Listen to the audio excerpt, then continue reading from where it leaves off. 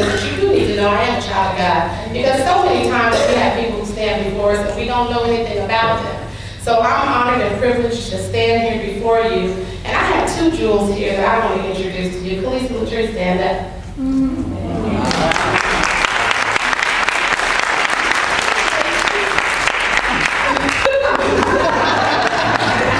I was talking to my husband yesterday as I was putting the final touches on the notes. Andretta's, that's my right hand, my left hand, my right foot. We were in Vacaville yesterday speaking at Springstown, and so as I was putting the notes together, I realized that my girls. That's all right. Take your time. That they've never had an opportunity to see me speak.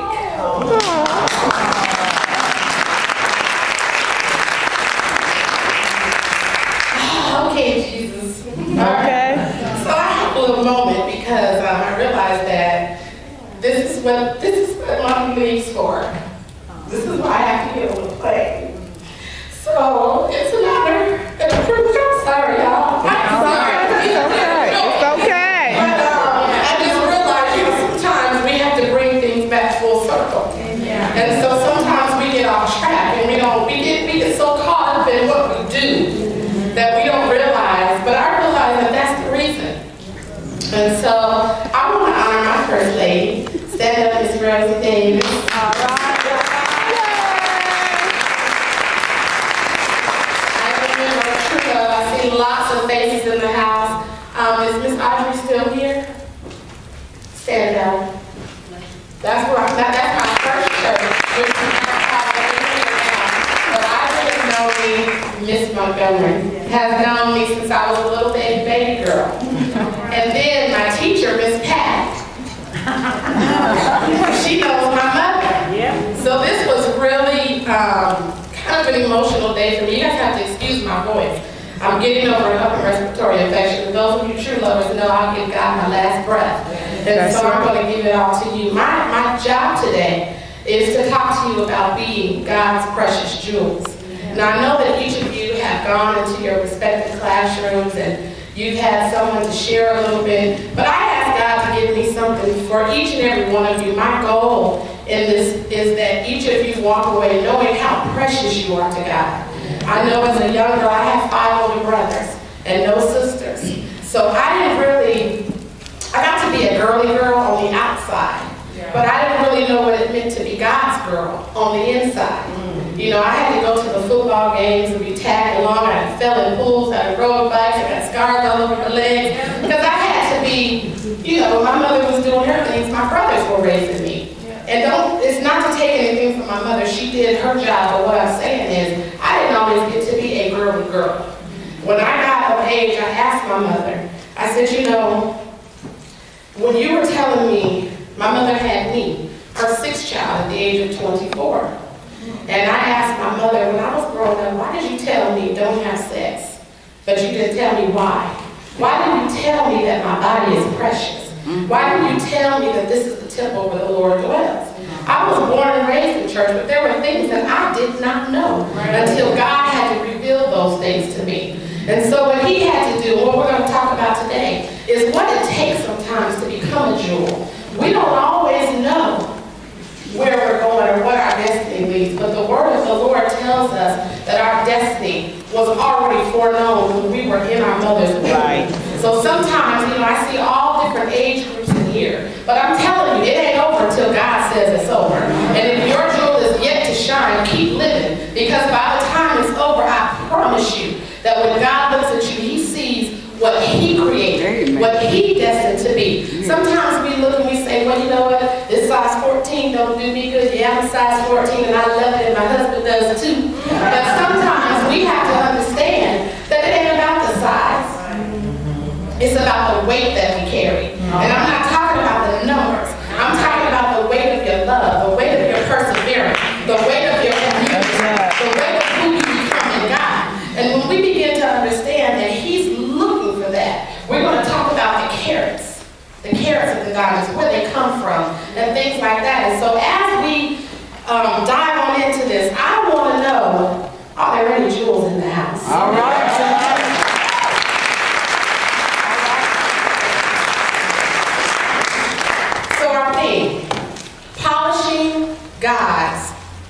precious jewels. Dictionary.com is one of my favorite websites. Polishing, to improve, refine, shine, brighten, buff, or smooth. God, the one supreme being, the creator, the ruler of the universe. He is the one who makes the rules. So when it comes to who you are and the jewel that you'll become, guess who has the final say? That's right. All right. Precious, of high price or great value, very valuable or costly. I want y'all to remember that. You're very valuable and costly. Jewels. Now many of you are thinking of maybe these cut and polished little pieces that we have or things that we wear around our neck. But I'd like to offer you another definition for a jewel today. And this actually came off the dictionary. A jewel is a person or a thing that is treasured, esteemed, and indispensable. Amen. So if you take a little bit from each one of those, here's what you get. You're God's jewel. Your shine is improved. Your shine is refined. Your shine is bright.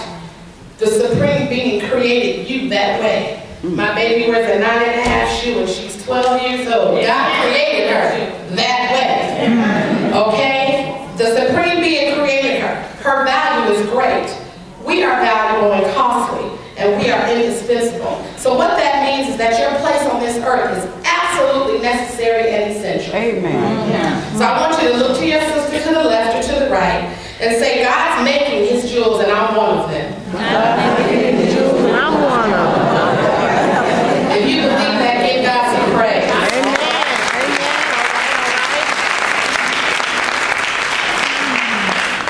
So the Bible speaks of treasures, of precious stones, and incredibly beautiful jewels.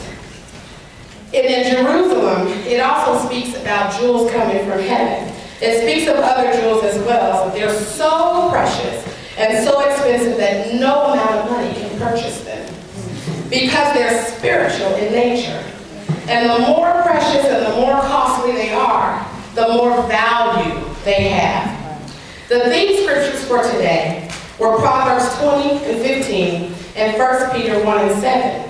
But I'd like to walk over to the book of Malachi and share what the prophet Malachi wrote. He said, Then those who feared the Lord spoke to one another, and the Lord listened and heard them.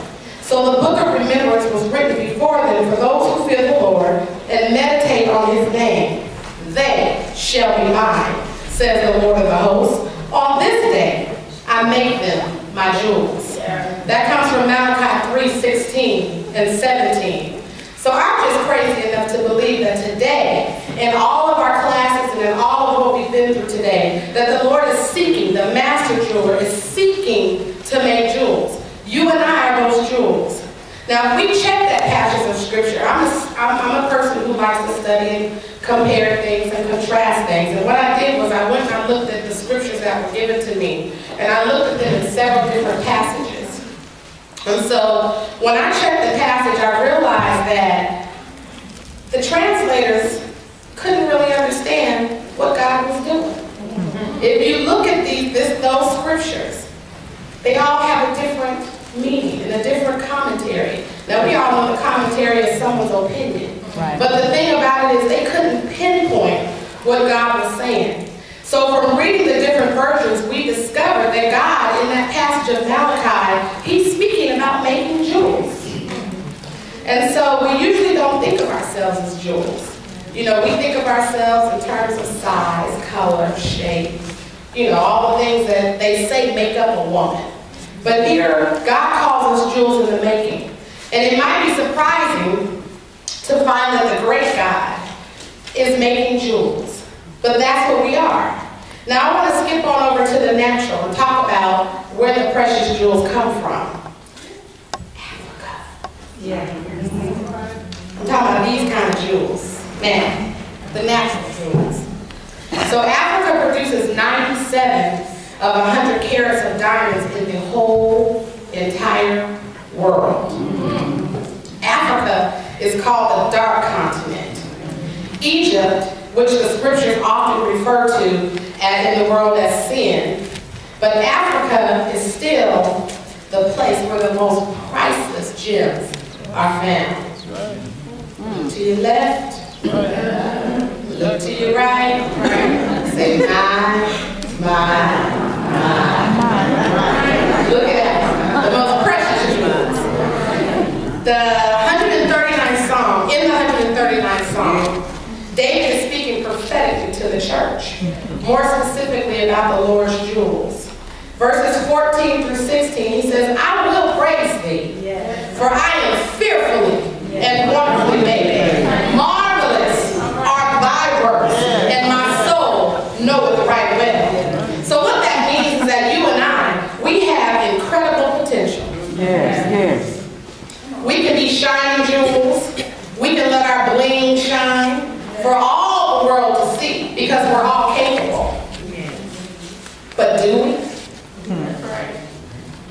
How many times have you covered up your hair because your hair wasn't done? How many times have you put on the big baggy shirt because you had a little roll right there? God is not concerned about that. He wants you to take that roll and do something with it. Roll on.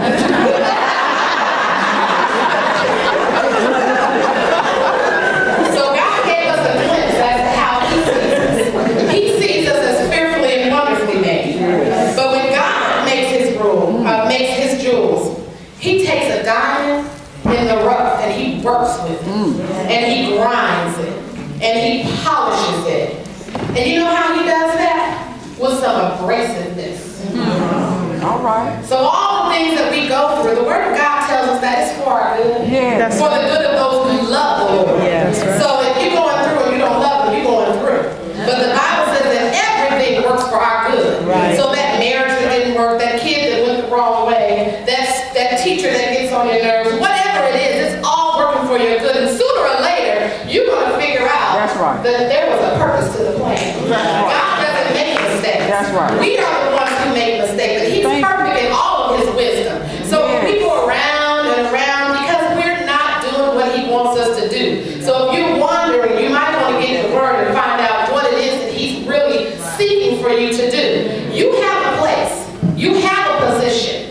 And God wants you to take that rightful position because we're heirs to the throne. And so when we get up there, we got to sit, we got to shine. Now, how would it look if the king is sitting over here all garbed up in his royalty, and then we come in rags? Amen. Check out that picture. Yes, God wants our filthy rags. He wants to make them clean. But at some point, we got to get off the breast milk. Come on. Okay. At some point, we got to ask God for some meat and potatoes. Okay? So we have incredible potential. And when God is using us, when God is making us those jewels that He wants us to be, He has to use some abrasiveness. And that means that when it's a gem, it's going to be, I'm going to use gem and jewel interchangeably, okay? But it means the same thing. So once the gem is discovered, it takes a gem master a lot of time to perfect it. Often when the jewel is found, it's in the mud.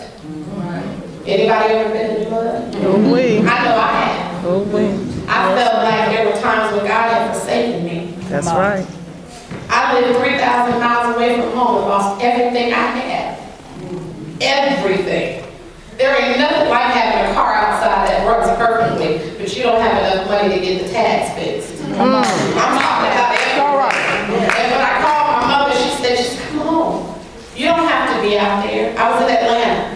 But I knew that that wasn't why God had sent me there. God had shown me specifically the river Euphrates, and I didn't understand it until I got there, the southeast. That's where I was supposed to be. That's where it had to happen for me. If I were still in California, it wouldn't have happened. The things that God wanted to do. I grew up in Mount Calvary. When I got to Los Angeles, there was a church on the corner. I shared this with our class. There was a church on the corner that was always packed. And I never would go in that church because it said Greater Bethany Apostolic. And I didn't understand that. So I wouldn't go in there, but God. I was sitting in the nail shop, ran into a sister who said, come and go to a singles event with me. That changed my life because the singles event was at that church that I was scared of. That's where I learned about the power of the Holy Ghost. I'm not saying that the late Reverend Lee didn't do that for me. When I was here, I was a child. When I got to Los Angeles, I was 18. So I was just transitioning. I had to learn God for myself. Those of you who are true lovers, you guys have met my grandmother. My grandmother will be 100 years old in a few days. But I had to not know Granny's God. Some of you know my mother, Celeste. I didn't need to know Celeste's God. I needed to know God for me. So when you're talking about being in the mud, you looking at it. I was the dope dance girl. People don't know that because they look and they think that everything is all together, but all that glitters don't shine. That's right. All that shines don't glitter. Okay? And what I'm saying is, when I got to LA, I was green. I grew up in Fairfield, California. I was born at 333 Main Street, Travis Air Force Base, at home. My daddy delivered me. All I knew was Fairfield, California. So when I got to LA, the brothers came up, hey girl, no, I knew the after. You get that? Oh, dang. Okay, I believed them. Little did I know. He was banging, his daddy was banging, his brother was banging, his cousin was banging, and everybody else was banging. But when you get caught up, sometimes you don't know how to get out. Sometimes we don't know how to get out. That's why we need God. God is the one who can show you. And then I met the mailman. He was cute. He was buff.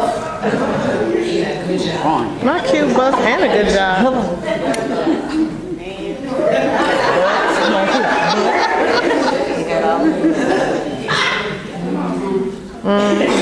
He was a banger too.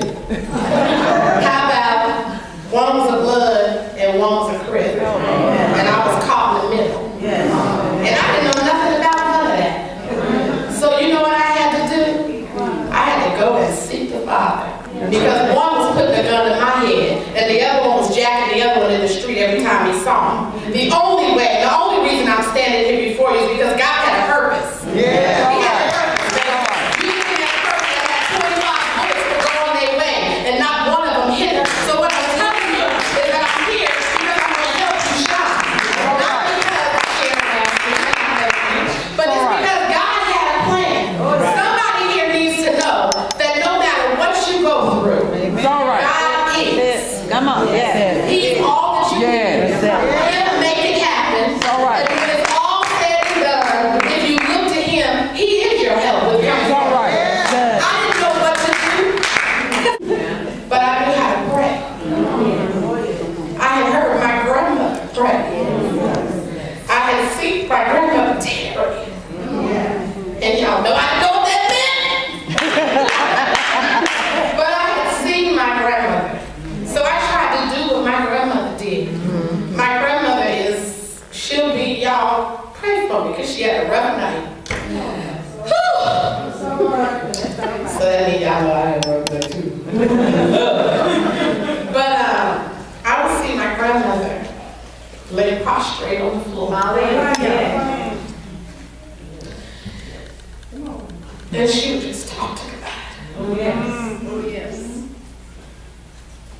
Yes. Oh yes. Hallelujah. Now you know the right hand gonna cry. If she don't cut it out. Some of it was repetitive. But she wouldn't get up. And I would see her lay there for hours. I lived at 8613 South 4th Avenue, Inglewood, California. 90305. And I laid on my floor.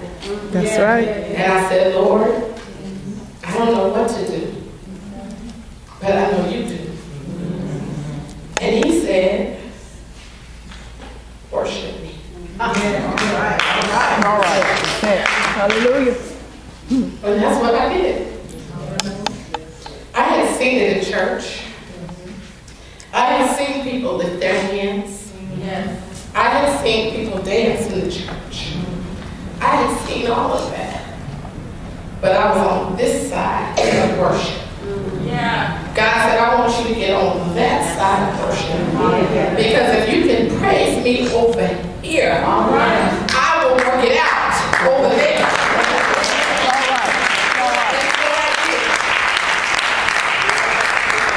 I worshiped, and I worshiped, and I worshiped. And the song that I listened to was by the Sean Pace, called In This Place. Oh, yeah. Anybody heard? Oh, yeah. I listened to that song every single day for an entire year. In this place. And he talked about in this place where no one else is around, that's where you'll find me. In this place, when you don't know what to do, that's when I'll be there. And sometimes we got to get to that in this place. Because if we never get there, that's that grinding and that's that polishing that God needs us to go to. We have to get to that place. Because if we don't, we will die. I'm not talking about a physical death. I'm talking about a spiritual death. If we don't get to that place, what are we living for? I had told my girls, my little baby, she's a girly girl. And she likes all blingy, funny stuff, and she wanted me to wear something shiny. So this was for her. Okay? So, sometimes you have to know who you are. My husband and I have known each other since we were 8. And I've known Felicia probably since I was about 13. My husband and I found a tape of 1985 where we were on the bass children's choir and she was playing the piano.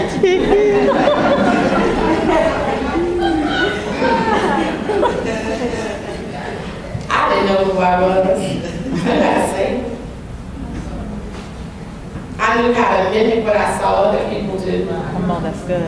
But I didn't know that lifting my hands is a sign of surrender. Yeah. I didn't know that. I saw other people do it, so it looked good.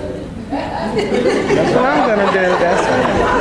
I didn't know to extend my hands to say, God, you got this too.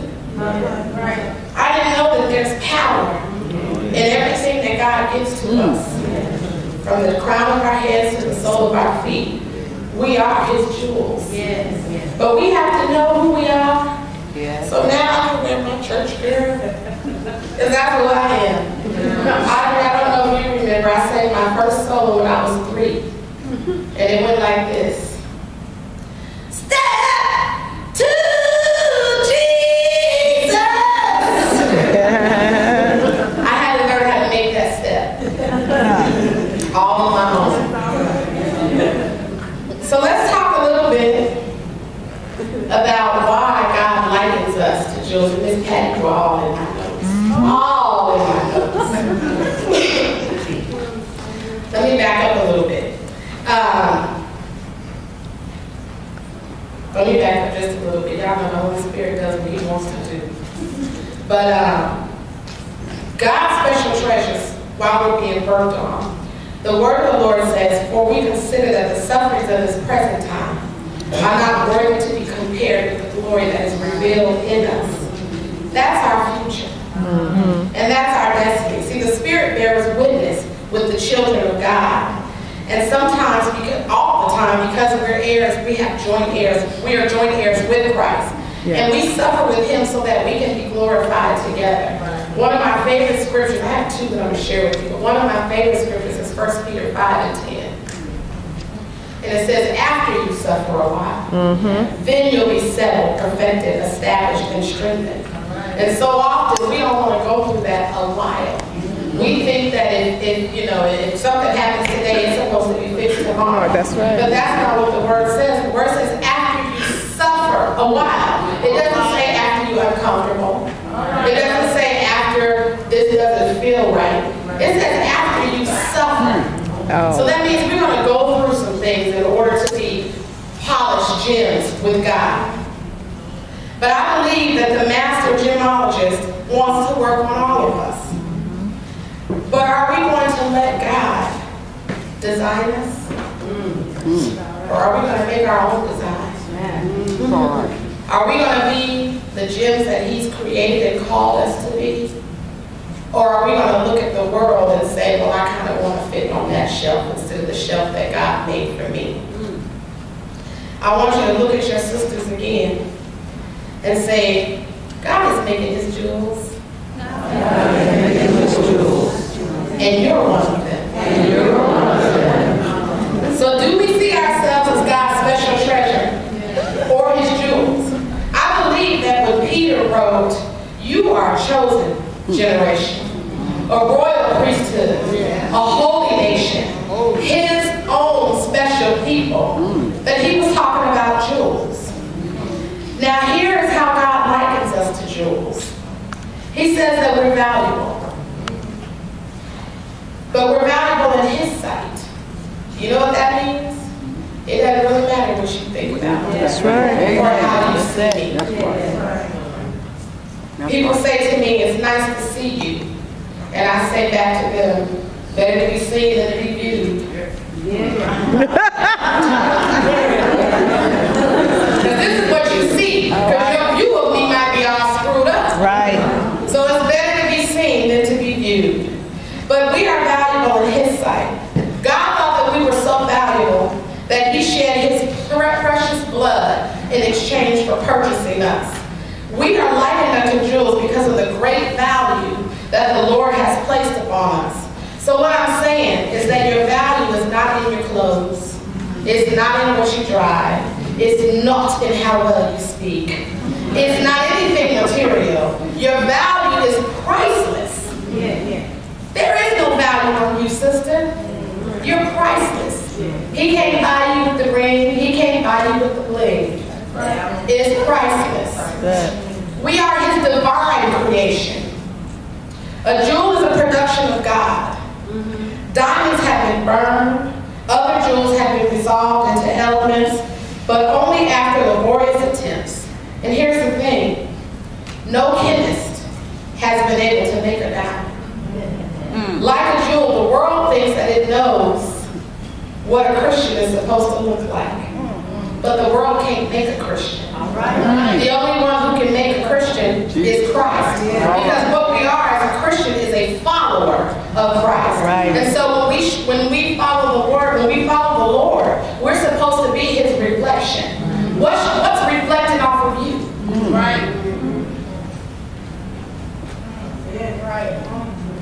What's reflecting off of you? Just something to think about. The basic reason why saints are precious is because He regards and receives us as the Father's workmanship. We are gifts. We are gifts to the Father. We are gifts to the body. We are gifts to our friends. We are gifts. How many of you, if someone walked up to you and gave you a precious jewel, you just throw it back? Not many. But you are a gift. You're a gift to somebody. We are rare. There's value in precious stones. They are numerous. As you can see, Andrea and I went to Michael's a couple times because we didn't think he had enough jewels. Yeah. So bought all they had. They're rare. And they're numerous. They're not found in the soil of every man's garden. Because if they were, they wouldn't be costly. They wouldn't be highly esteemed. But God created each of us in His likeness, and none of us have the same fingerprint. That's right. None of us have the same fingerprint. We are beautiful. You are beautiful. You are beautiful. You are beautiful. You are beautiful. Oh, y'all are beautiful. But the jewel is prized because of its luster. It's the brilliance of a gem, which is what is measured. That is how we test the value. Likewise, we are the light of the world. John 8:12 says, the light of a Christian is a reflected one. It supplies the key with with understood exhortation. So let your light shine before men so that they may see your good works and glory in your Father which is in heaven. That's Matthew 5:16. so shine that all God gets is glory. When we make it clear and plain that whatever goodness or righteousness there is in us, whatever fruits are produced, it's all from Christ because he is the root. We come in variety. Precious stones are considerable, both in size and color. Oh, y'all no matter if you're 2 or 4 or 16 or 12, we all come in variety. Now, there are some differences though. The diamond is clear,